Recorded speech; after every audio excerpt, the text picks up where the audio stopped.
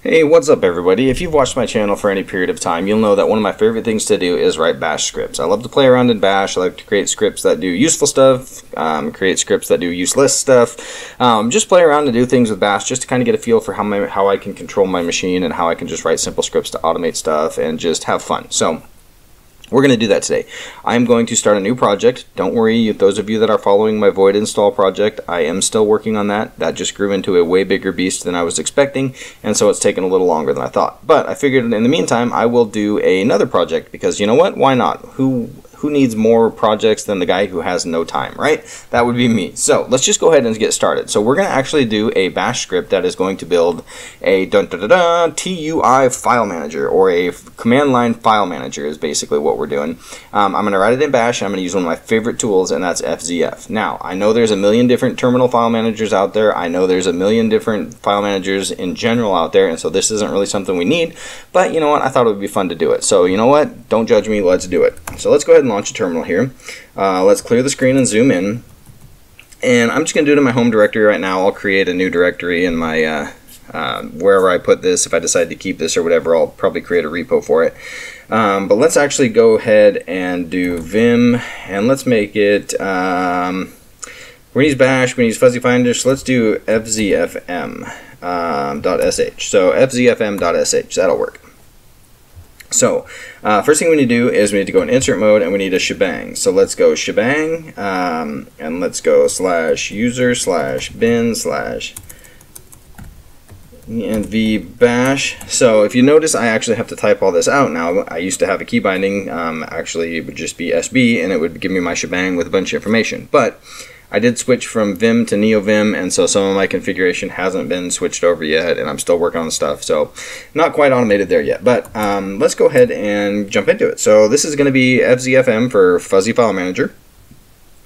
So let's create a function called FZFM and give it open and closing parentheses and the curly braces, and let's go ahead and start it. And for starters, we need a while loop. So let's just go ahead and do while true do. And what do we want it to do? Well, for this video, I want to just at least get the interface set up. I want to be able to launch this file manager, I want to be able to navigate through this file manager, and I want to be able to have previews for this file manager, or preview window, so I can see stuff. So that's kind of what my focus for this video is. We'll see if that actually happens or if not, but that's what we want. So let's go ahead and think about this for a second. We're going to use FZF again. So what I want to do is type selection, and then that's going to equal, let's see here, let's do lsd-a, and we're going to pipe that into FZF, and then we want to add some flags to FZF. Excuse me one second.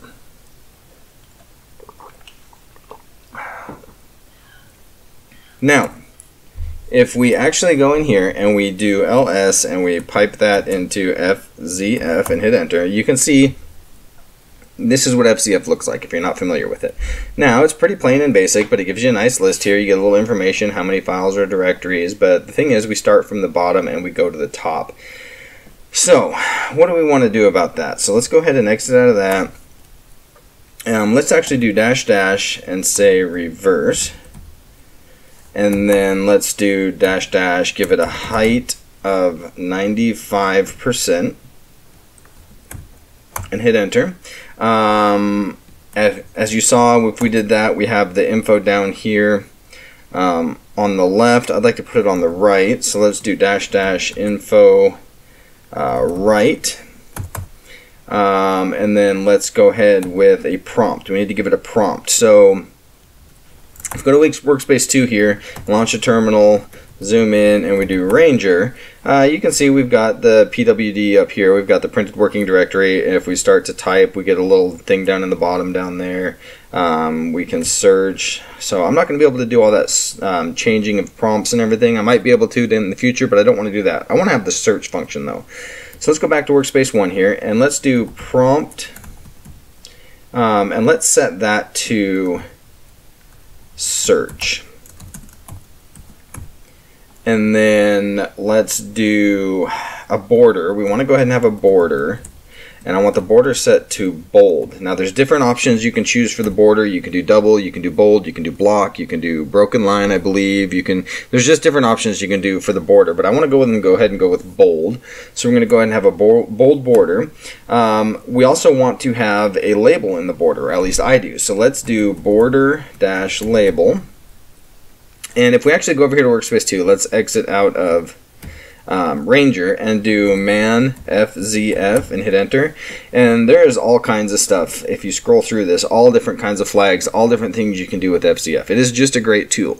You'll find out real quick if you go through this manual why I like FZF so much and why it is so popular. But let's go ahead and do border label. And what I want the border label to be is I want it to be the directory. So let's do pwd. And then I also got to have the slash there, and then we're going to close that, and yeah. So the border label should print the working directory with the final slash after it. Do we need the slash? We'll just leave it in there.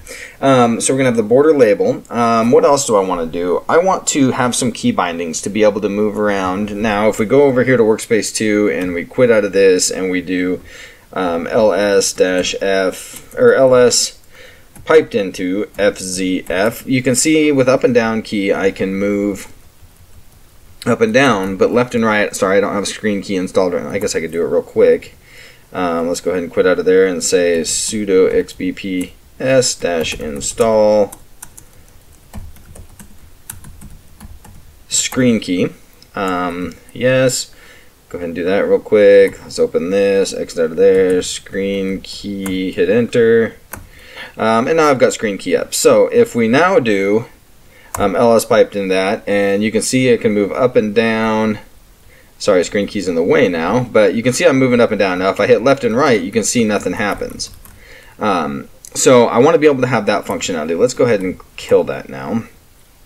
So I want to be able to have that functionality, and you'll also see right here, you see how the height only goes up about halfway. This height, 95%, is going to make it go pretty much all the way up to the top. So let's go ahead and add some key bindings now. So let's do -- bind. So that's going to be able to allow us to bind keys.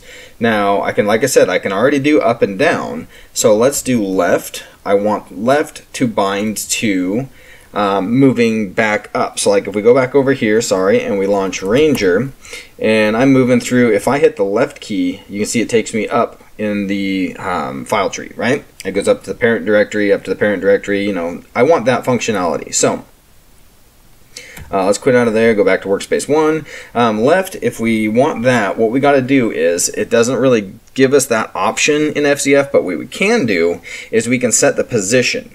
And the position is good because if we go back over here to workspace 2 and we go to ls, actually let's escape out of that and do ls-a, because that's what we've got in our prompt right here, right? Or in our selection, ls-a, and we pipe that into FZF. You can see we've got the dot and the dot dot for current directory and up a directory.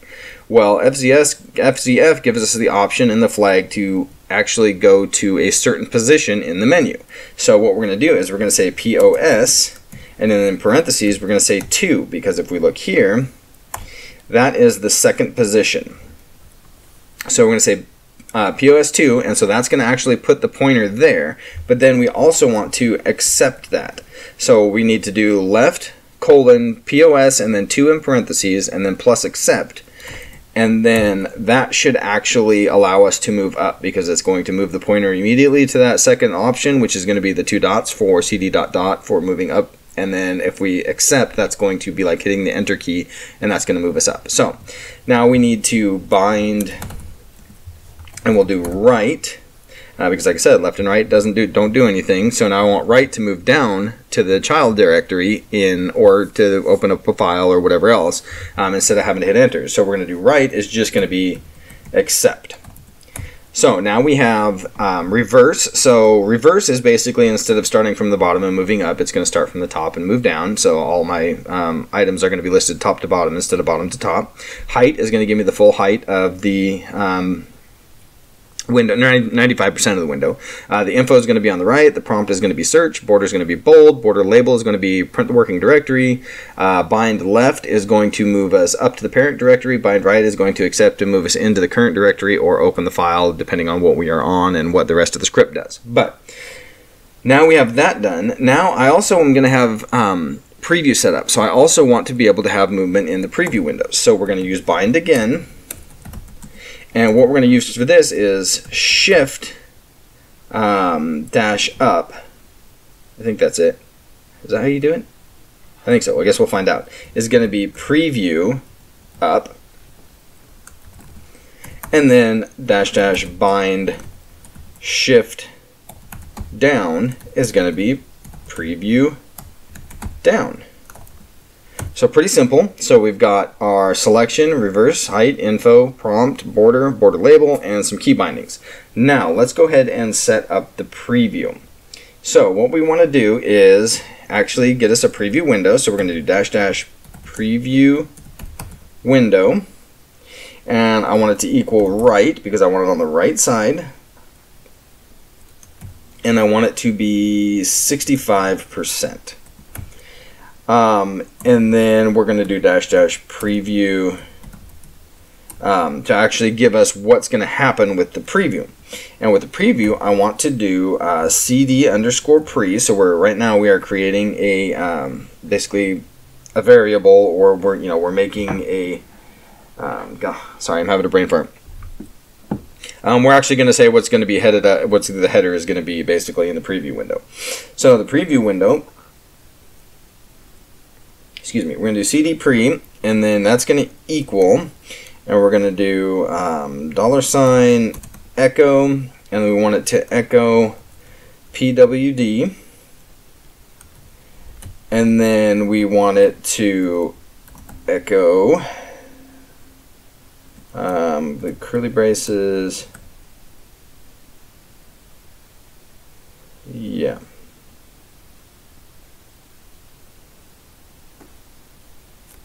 I think that's it. Oops, that's a double quote. No, that is a single quote. So yeah, so basically what this is going to do is this is going to echo the current working directory, and then this echo right here with the curly braces is basically as we move our selector or our pointer through the menu, that's going to change what this is here. So whatever our pointer's on, this is what it's going to echo it here. So it's going to have the current working directory, and as we move up through our menu, it's going to change this this variable right here, or this excuse me, this portion right here.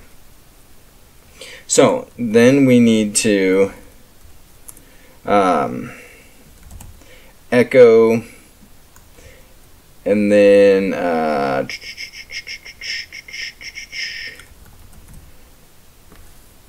then close some I think I was supposed to have a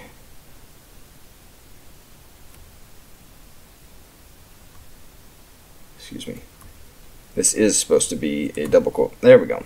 Sorry about that. So we're going to do echo folder. Is that? Yeah, okay. I think that's right. Yeah, anyway, echo folder. And then we are going to do space, and we'll do, let's see, how about $cd pre. So that'll just give us that. So we've got echo folder, cd pre, and then we want to have a little bit of space. If I don't do a little space, it's going to put everything and cram it all up at the top. So let's just do echo. And we'll give this some space. And then we'll do lsd dash a, and then we'll do dash dash, give it the color equals always. We always want color. And then we are going to do dollars, or double quotes, $, excuse me, curly brace cd underscore pre, and then that, and then next what we want to do is I want to be able to see what's in a file if it's a file, and I want to be able to see what's in the directory if it's a directory. So right now we've got the Directory. What if we have a file? So let's do txt. So if it's a text file, because if it's a binary file or whatever, it's just going to give you a bunch of jumbled mess. So if it's a text file, let's have a text file equal, then we're going to need to run some command here. So let's go ahead and do, we'll use the file command. So let's do double quote, $, and then in parentheses we'll do file. So if the current selection is a file, we're going to pipe that into grep, and then we're going to grep capital T or lowercase t. So if it sees text in there, so we're going to grep text, and we're going to pipe that into word count -L. Close that off. And so basically what this is going to do is, if text file variable is going to be running file on the current selection, and then it's going to pass that into grep, and it's going to check for the word text, whether it's capital or lowercase t. If it sees it, it's going to pipe it into word count, and it's going to give us a return value. So that should work. I guess we'll find out in a few minutes if it does or not. So then we are going to say if, let's see here, let's do this. If text file -eq. So if text file equals 1, so if it returns a value in this up here, this text file grep and piped into word count, then we want to use bat, and we're going to give it the style equals numbers. We're going to give it the -- theme equals ANSI. We'll give it -- color equals always, of course, and then the current, and then we'll give to dev null, so any errors that might pop up are just going to go to dev null. And then else, I want to have image previews. I've been working with Uberzug on some other stuff, and I know that's been unmaintained. So there's this new project, Uberzug PP, which supposedly is a drop-in, but I've been having issues with it working. So I have messed around with Chafa or however you pronounce it. So I think we'll just use that if I can remember the flags for it. We'll do CHAFA. What are the flags for it? I think -C for color. So we're gonna have full color. -color space, I want it to be RGB, -- dither, which is kind of the grain effect, I think. We want none, and we want -p on, and we want, what was the last one I used? W? I think W9, and then again we're going to go to dev null, so that way we don't get any warning error messages or anything like that on there. And then we will do phi, and then that, and that. And that should take care of the previews. I guess we'll find out here momentarily. But then I also want to be able to make a selection. So now we're going to do if, and we go has 2 square brackets -d. So if it's a directory, so if the selection is a directory, is what we're doing here.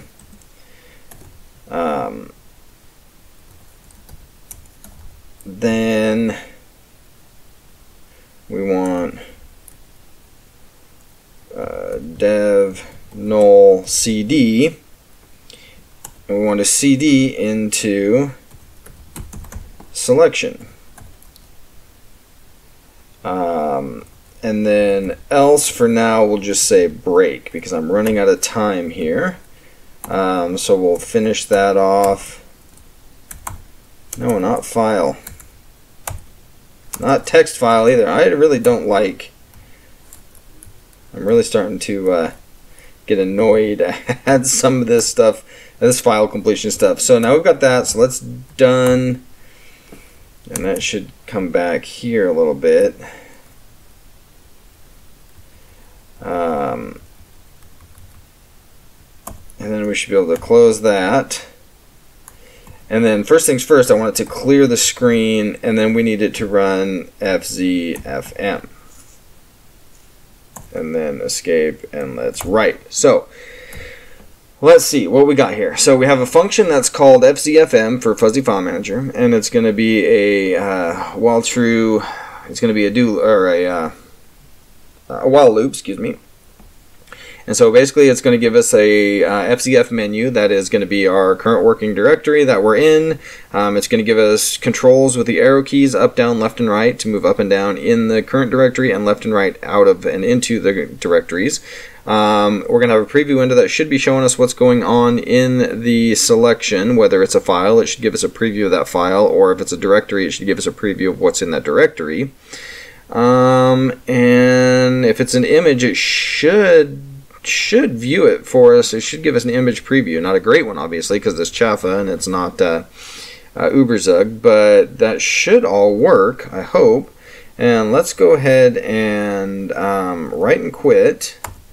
I know I already wrote, but now we need to do a chmod plus x on fzfm.sh.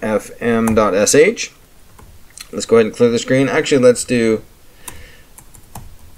just to see if the clear function works. So we're going to get neofetch back up there. Actually, not back up there because I haven't used neofetch in a while. I used my personal fetch tool. But now we are actually going to run the fzfm fuzzy file manager, and let's see what we got. So let's do ./fzfm.sh. Unsupported key. Oh, we've got a typo now. So let's vim into fzfm.sh. There we go. Shift down should be shift down. And let's go ahead and write and quit. And let's try that again, shall we? So let's hit enter. Okay, there we go. We've got our prompt over here that says search. So if I start typing in there, you can see we got typing going on there. It does show our current working directory here.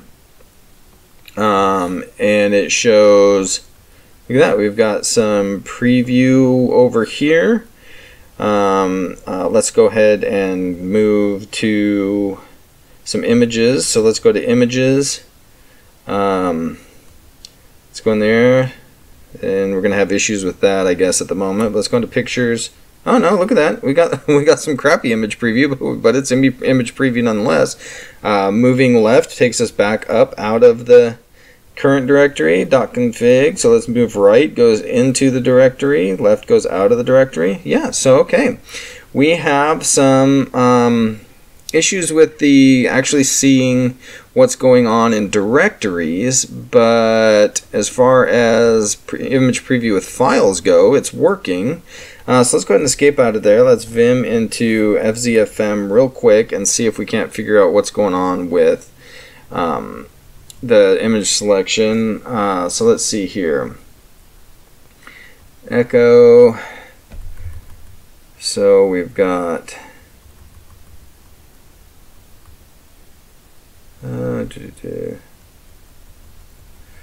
what do we have going on here that is causing us some problems?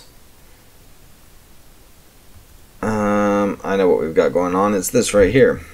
So that should be $, and we should have that going on. Okay, so that should take care of it. Not a $, a $, or hashtag, or whatever you kids are calling it nowadays. So let's go ahead and right quit. Let's go no, and let's actually go back in and see if that. There we go. Now we have image preview of what is in the currently selected directory. So if we come down here to .config, we can see over here we've got all this stuff on the right side of our screen. Now what happens if I do shift up and down? I should be able to scroll up and down in that screen. So let's do shift up and down. There we go. I can see. What if we go to a file? Let's go to, let's actually go into .config. and go into Alacrity, and we'll go to alacrity.toml, and you can see we've got the image preview there. So if I do shift and down, I can scroll through that image preview. So there we go. That's pretty cool. So this is actually a pretty decent start to this file manager. So let's just go ahead and leave it at that for today. I am definitely going to be adding on to this, and if you watched a couple years ago, I did make something similar to this called Better CD. I was trying to get functionality like ZSH has into Bash because I love Bash so much and don't want to leave, and I started getting carried away with it, and so that's what kind of gave me the idea to actually turn that Better CD command, which I started out as just that, a CD command that gave me a little bit more. But I have actually decided I want to turn that into a file manager. So here we are. First steps of that happening, and it actually turned out pretty good. So let me know what you think in the comments. If you like it, if you don't like it, if you're bored with it, if this isn't something you want to see, sorry, I'm going to be continuing with it. But yeah, that being said, I hope you guys have a great rest of your day, a great rest of your evenings. I want to say thanks to all you guys that support me and help support the channel. It is greatly appreciated. I have grown to 3 patrons now. I was going to mention you guys' names on camera, but I forgot to look at them again before I started this video, so I apologize. I will get that up there because I want to thank you guys personally, not just a generic thank you. So, but that being said, you guys have a great rest of your day, great rest of your evening. Stay safe. God bless.